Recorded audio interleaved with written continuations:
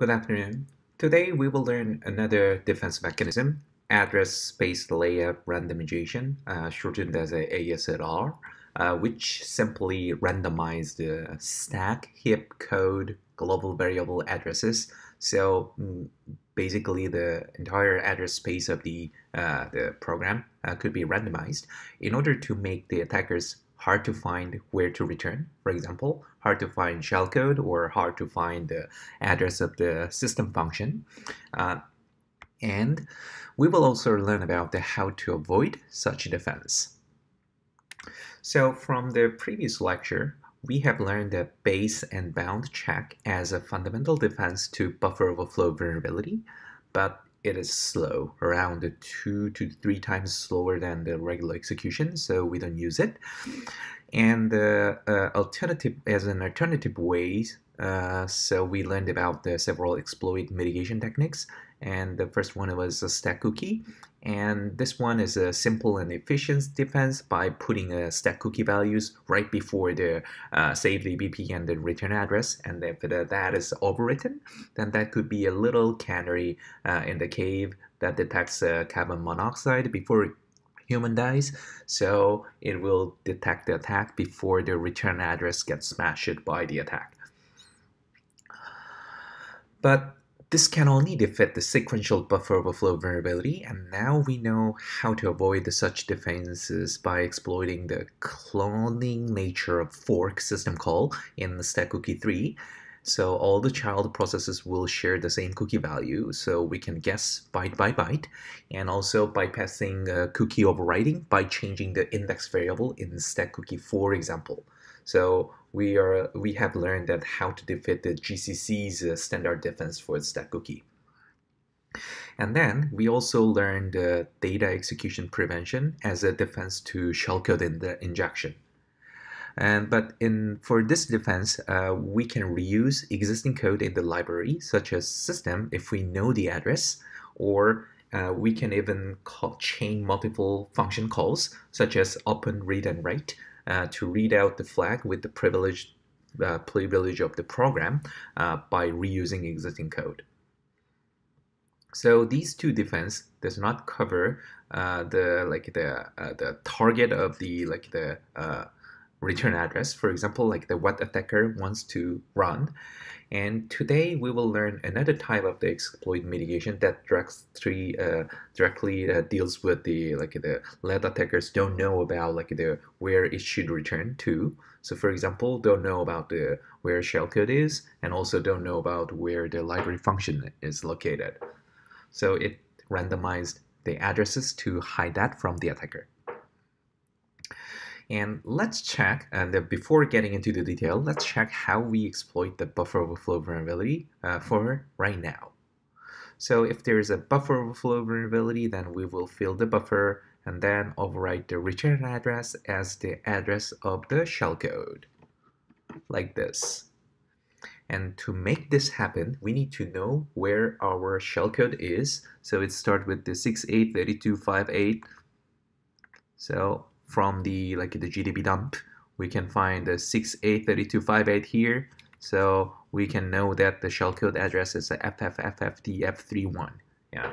This is how we find the shellcode and then how we overwrite the return address to the shellcode to run it. So in previous challenges, these are they're not enabled with the these are on the server BMCTF1, which is disabled, which has the disabled option for the ASLR. So we can find our shellcode address in a fixed location. But what ASLR, the address space layout randomization, do is that because attackers must know the exact address. So attackers need to know which address to jump or execute, to run the shellcode or other functions in the library code. So maybe stack, we can randomize the stack for shellcode, library for the not knowing about the system, where the system function is, and also the randomizer heap. And then we will learn about this later. So as a defense, a system designer took an approach to randomize these addresses. If attacker don't know where the code is, then they cannot run it. So that's it's very simple logic. And then system designer try to randomize adapted to randomize such the addresses at each time of the program's execution. So if we do so, if the random is secure, then the attackers will never know where the shellcode is, where the system function is located, so they do not know where to jump. Then we can make attackers being unable to attack even if they know how to exploit the vulnerability, but their attack should stop at the cannot knowing about where to return. So this is very simple logic and it's very easy to implement. So after introduced by the Linux packs in 2002, OpenBSD adopted this technique in 2003 and Linux adopted it in 2005, and Windows they adopted it starting from Windows Vista, and both iOS and Android applied it in 2011. And even if this kind of the logic about the randomizing heap, stack, library, and code and data area, is very simple. The reason why it is adopted late, like a span over in the 9 years or something, is that mainly because the compatibility issue. So still some of the programmers have some of the bad habits for using some of the fixed address values for some variables or accessing some part of the program.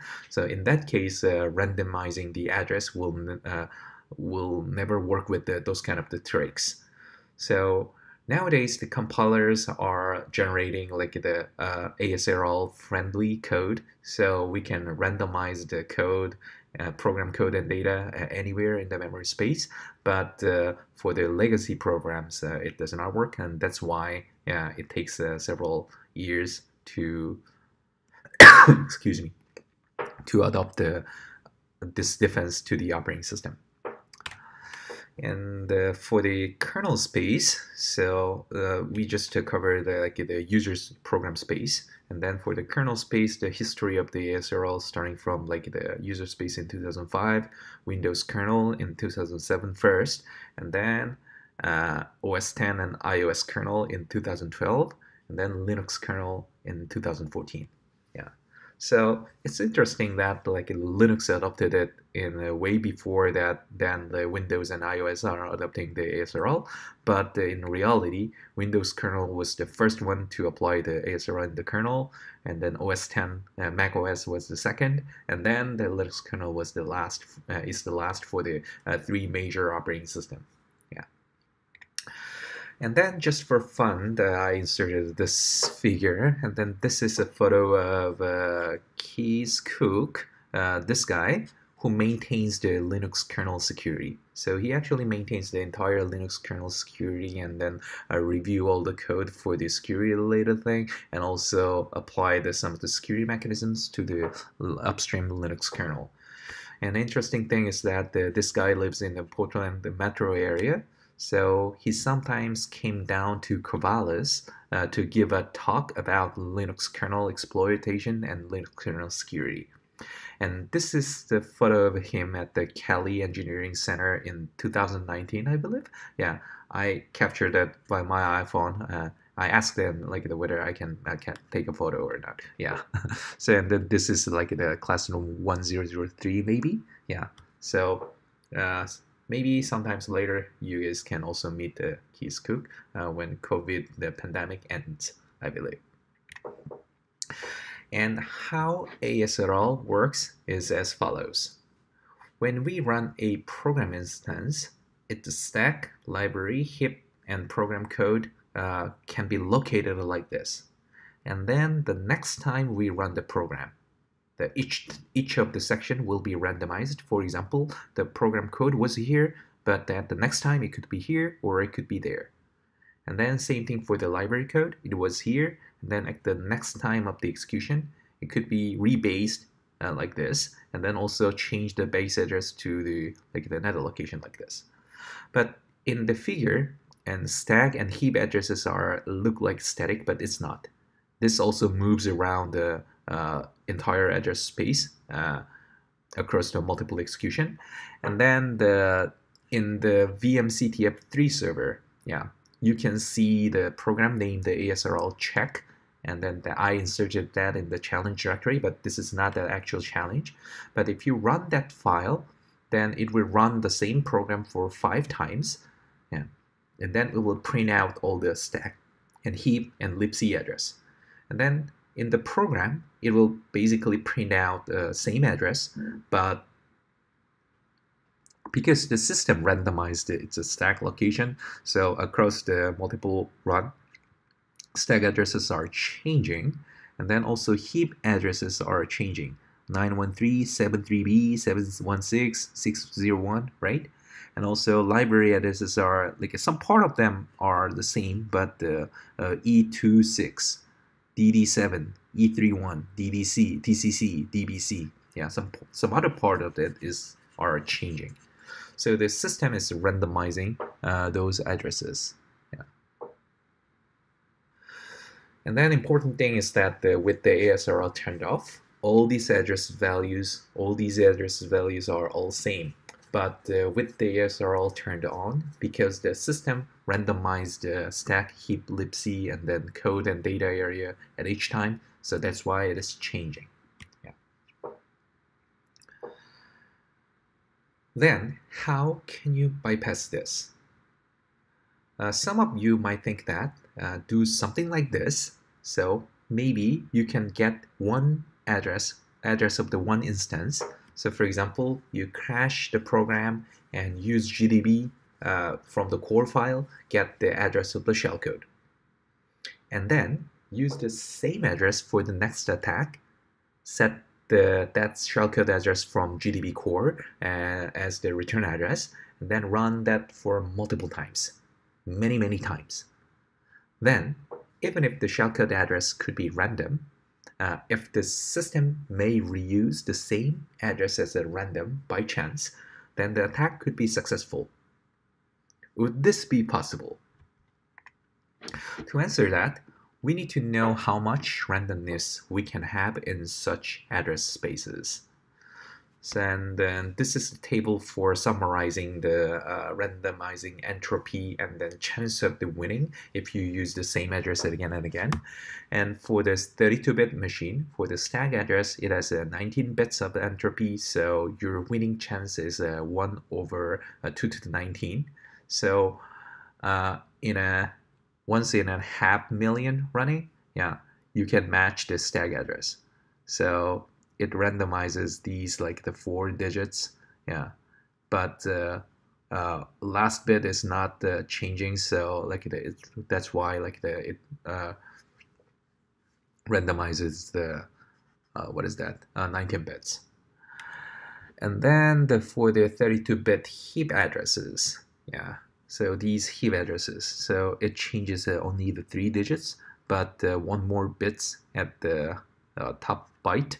So it has a 13 bits of entropy, so your chance of winning is 1 over 2 to the 13, 8,000, or around 8,000.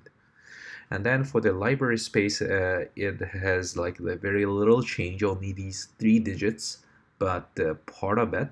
So it has a winning chance of the 1 over 512, which is somewhat feasible. So if you want to try like this kind of the brute force attack, set a fixed address and then run it multiple times to execute the system function or something, then please try library space. So maybe attacking the library address would be feasible in 32-bit, but this only applies to 32-bit machines. The security factor is enlarged much when we get to the 64-bit machine. In 64-bit machine, for the stack, we have a 30 bits entropy. Heap and library, it has a 28 bits of the entropy, so your chance of winning would be the 1 over several hundreds of million times. And if the system reuses the same address for the successful attack. So in 64-bit machine, we have a bigger address space, so we have a larger pointer than this 4 byte, so it has a 6 byte pointers for this 48-bit space, and then we can see many digits of the stack addresses are changing. So the stack has like 30 bits of the entropy, and then that raises the bar for the brute force attack from the attacker. So it looks good once it is applied. So it sets a bar for the attack as like the 1 over several hundreds of million or several billion. Yeah. Then we would like to use it. Then what's the overhead of having ASLR? So fortunately, it requires randomizing has been done randomizing must be done at the start of the program at once. So its runtime overhead is less than 1%. And why not 0? The reason is that we have a little bit of overhead for like the pointing to some of the global variable or string literal. For example, when we supply the argument to printf as this kind of a string literal, it could be placed at here as a data section. Previously, without ASLR, we can put some of the specific address. For example, printf and push 8048 322 or something, exact address of the ASDF. But with the ASLR, what we can get is not the exact address, but what we can get is like from the current code address, we can have the fixed relative offset to the this string literal. And to pass the argument, the address of the ASCDF as an argument to the printf, what we need to do is we need to add this offset to the RIP, which is the current instruction pointer, and then this is how we fetch the address of the ASDF. So we don't know where these two areas as a concatenated one, can be located in any kind of address, and then we don't know where it is. But what we know is that the distance between this code and the data is fixed, and then programs are compiled like that. And then even if we don't know start address, if we know that current code address, then add the offset, and then take that address to the RDI as the first argument. Then we can call printf with the supplied with the ASDF as an argument.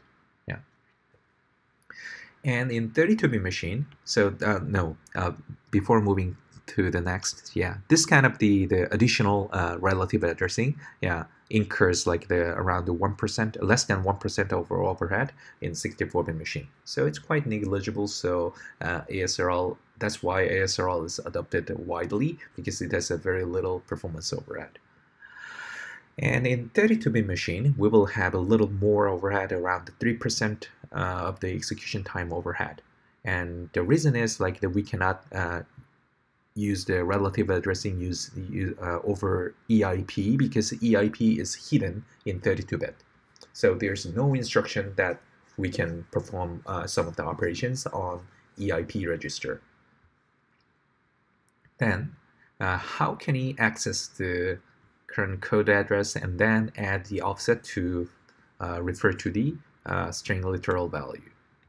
And the way of doing that is, so to get the current code address, what we will do is we will call to the next instruction. So this call plus 5 is a call instruction. It has 5 bytes of code. So it will just call the next instruction.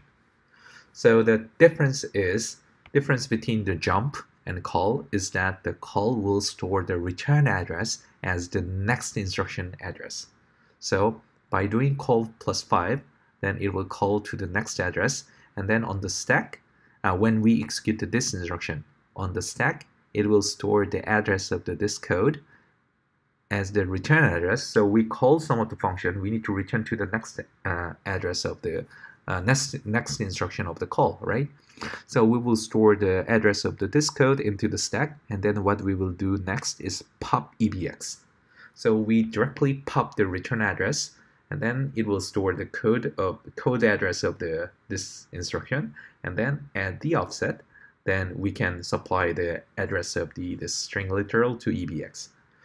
and it has a control flow transition and then 3 instructions rather than 1 instruction, and that's why it has like around the 3% overhead for the execution. Yeah.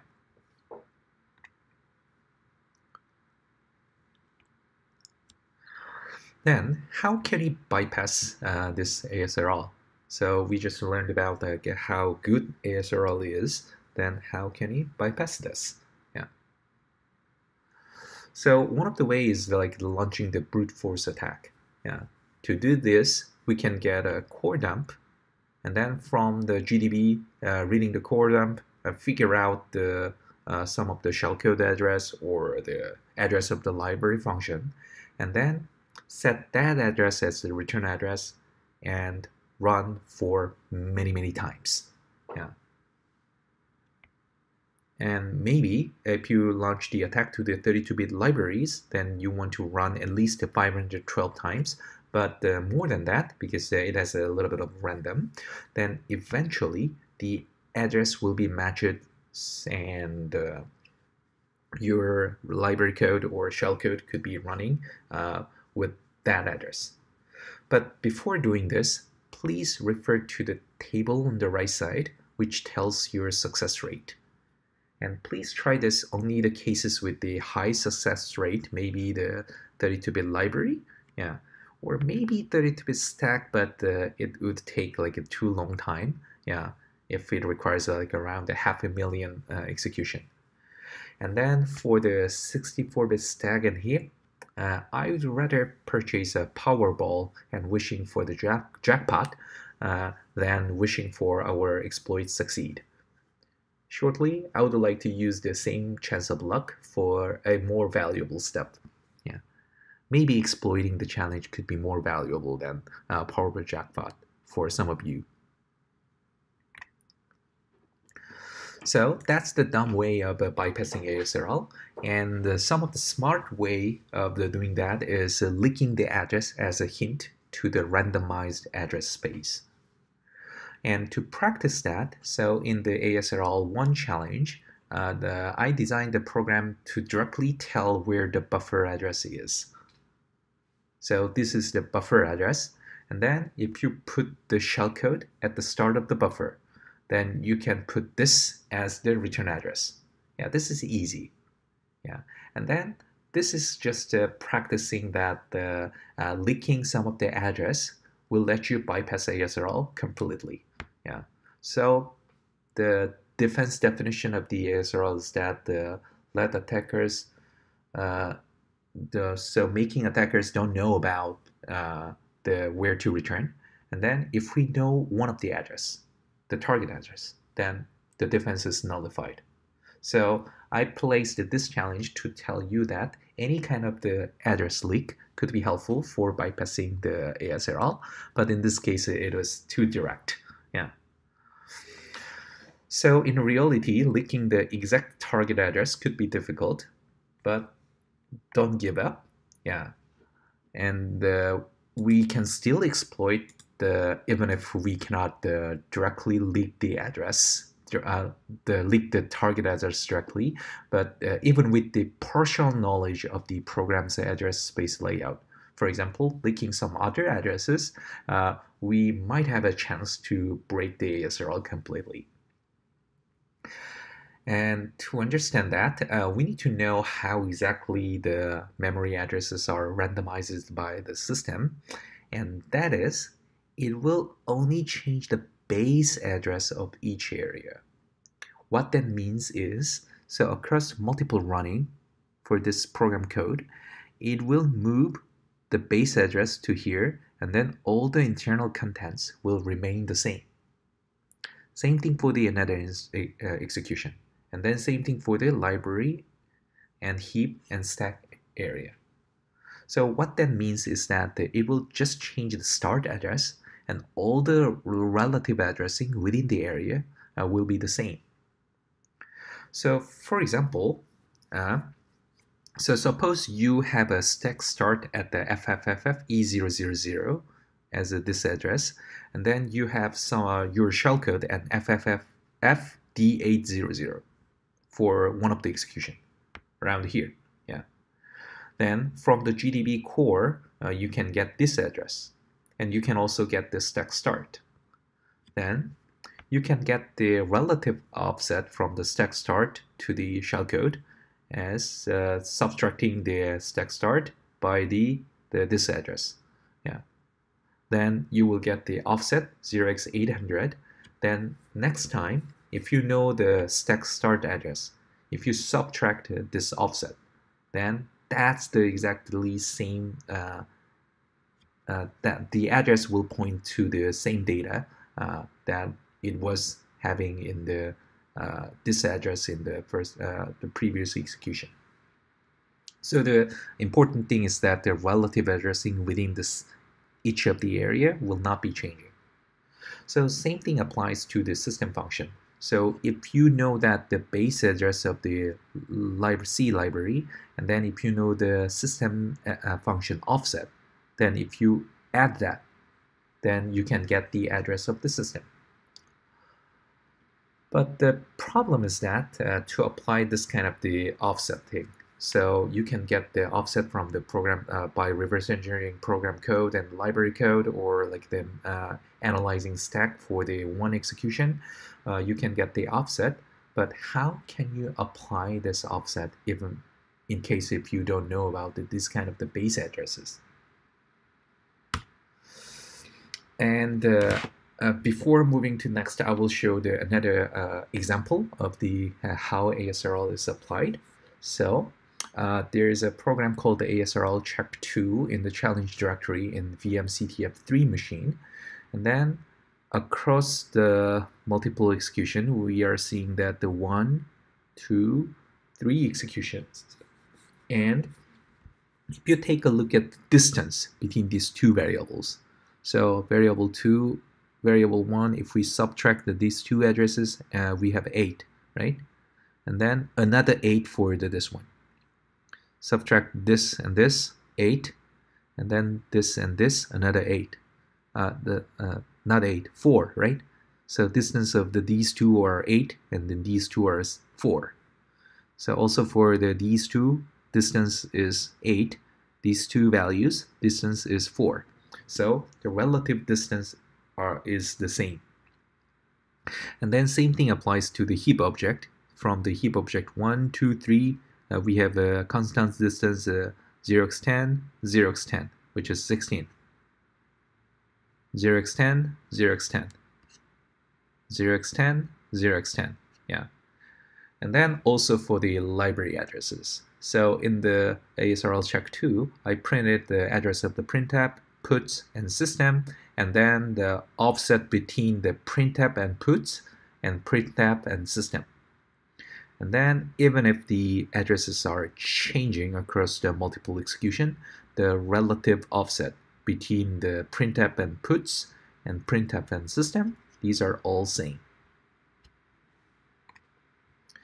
So in ASLR 2 challenge, so it will not directly leak the buffer address, but it will leak some of the addresses in the program space.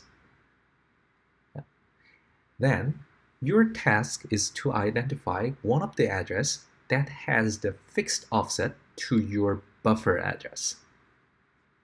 So to calculate that, you can get the core dump of this program first to figure out your buffer address from the GDB, and then get the offset of each of the leaked address. So you can get the offset of each of these addresses. And then if you run it again, get the offset again, and then if the offset is the same, then that's the fixed relative addressing from the sum of the address here to your buffer address. And then in the third running, if you can detect maybe this value, yeah, this value looks like a stack value, and then if you can get the distance from this address to your buffer as a fixed offset, then the next time you run, if you see this address and then get the address and then add the offset, then you can get the buffer address. So calculate the offset from like a 1 or 2 execution, and then after observing that, apply that offset to exploit to get the buffer address and then the jumps to the shellcode in ASLR2. And we just learned about how we can get the buffer address from the stack offsetting. Then how can you get the offset of the system, printf, or other functions in the library? Like thinking about like a case that we have both the DEP and ASLR enabled at the same time. So in that case, we cannot use our shellcode. We must return to the libc function. And in that case, how can you get the address? To do that, you can run LDD, the binary that shows like what kind of the dynamic library the program loads to the target program. Then you can see the list of the libraries, and then this is the location of where the C library is. Then you can use GDB to open this C library. After that, you can print system, printf, print puts to get the offset of each of the function. Yeah. So and then this offset is starting from the libc base. So to attack the library, if you can leak one of the library address, for example, if you can leak the address of the printf, yeah, then just get the offset from the system and printf, and then apply that to the leaked address. Then you can get the address of the system because all the relative offset are fixed. And for ASLR, to have a strong defense, there must be no leak in addresses, and also all the areas must be randomized, not just for stack and heap. And what this means is that, so at the start of the ASLR adoption, stack, heap, library code and data are randomized well in 2005. However, still some of the Linux distributions has not applied the full ASLR to the program code and data area. And this is the example of the read-ELF result of the bincat from Ubuntu 16.04. Yeah. And what it says, the ELF file type is an exec, executable file, which means that the code section of this program is not randomized at all. So we can see the entry point address is 8049E68, somewhat the fixed address. Yeah. On the other hand, this is the read-ELF result of the same distribution, but for the binary binsh. Then this binary type is a dynamic shared object file. The reason is that the library file is naturally the position independent, which means that it could be located anywhere and compatible to ASLR, but the regular programs are not. So later, Linux and then other programs apply the ELF format for like the making the executable file also be a shared object file, so we can actually run that. And then its entry point address, yeah, it has like the offset of the entry point, not the specific address. Yeah. So in short, full ASLR is applied to this binary, but not for this binary. Yeah. But in these days, most major distributions such as Ubuntu, Fedora, or Arch applied full ASLR for their program code, and the same for the macOS and Windows. And then this kind of applying the ASLR, making the attack more difficult without leaking the address space knowledge. And even with the 64-bit, brute force will never have a chance to bypass the ASLR without any kind of leak. So up to now, we learned how ASLR works and then how to defeat them conceptually. And now it's the time to practice the attack with the challenges. And for ASLR 1, it leaks the buffer address directly, so you can put your shellcode in the buffer and jump to there. In ASLR 2, it leaks some addresses in the stack. Yeah. Then you need to apply some of the relative offsetting to get the buffer address and then apply that offset to the next execution to run your shellcode. For ASLR 3, it is a variant of the ASLR 2, so it's a very slightly difficult version of the ASLR 2, and then it leaks some of the variables in the stack and read that as an address and then use a relative addressing too. Yeah. And then the ASLR 4, yeah. And then it leaks the address of the printf function. Then you can figure out the address of the system function by applying relative offset, relative addressing by applying the offset. And in ASLR 5, the program contains a function that you can leak some addresses. Call that to leak, then it will be similar to ASLR 2. Then you can use leak the address and launch your shellcode. And then the reason why I put this challenge is that the ASLR 2 is too artificial, and the case of the ASLR 5 is that you are reusing your program code that is not randomized for something like this case, but it does not have any kind of the shellcode. But you can use that to leak some of the address, then you can finally run the shellcode. And for the last ASLR 6, this applied the full ASLR. So please launch the brute force attack for this, and please choose a wise target for the attack with the low entropy and higher chance for success. And all the challenges are in VMCTF3 servers. So for the DEP and the stack cookie, they are in VMCTF1. And for the ASLR challenges, they are in VMCTF3 because the ASLR is applied to the operating system, so we change the machine for those challenges. Yeah, and please use the same private key and ID because like all the servers have shared your public key. Yeah, so you can if you can connect to VMCTF1, then with the same setup with the private key, then you can connect to the VMCTF3 too. And all the challenges are week 4 directory, so fetch week 4, the command will fetch all the things as a symlink. And the due date for the challenges for entire week 4, including DEP and the stack cookie, is on next Thursday.